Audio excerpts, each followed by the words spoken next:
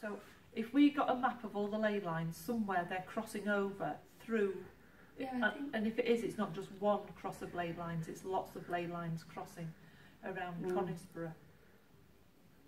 But that still wouldn't explain the time layers morphing into one another and us being able to tap in so easily, and there being so much spirituality. Sometimes it can be a bit hard at tapping in.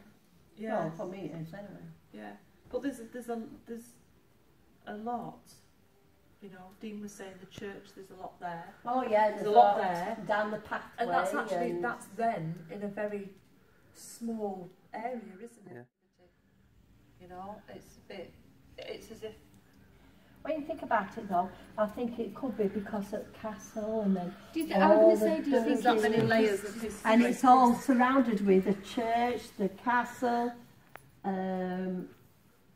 this place here, because it must have been someone's house before. Yeah.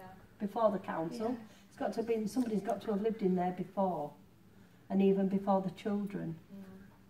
But they've done it upright, but it's like... It's the energy field, isn't it? Yeah, that it's almost like layer upon layer, and for some reason there's a fracture between these layers.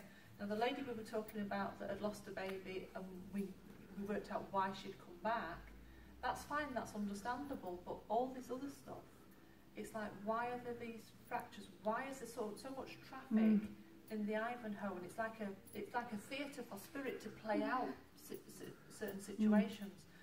This feels like characters who are static. We lived here, we worked here, we're staying here. You know, but there's something where there's that fracture through time, because we can live cheek by jowl, you know, time frames on top of one another, and it doesn't matter. But in Conisbrough, it seems to have so much to do with, and Conisbrough got some plates or something. Didn't they say it's some kind of plate? Like tectonic plates? Yeah, that's the one. Geological? Yeah. Yeah. It's something to do with Conisbrough's got that or something. It's got that much energy around it.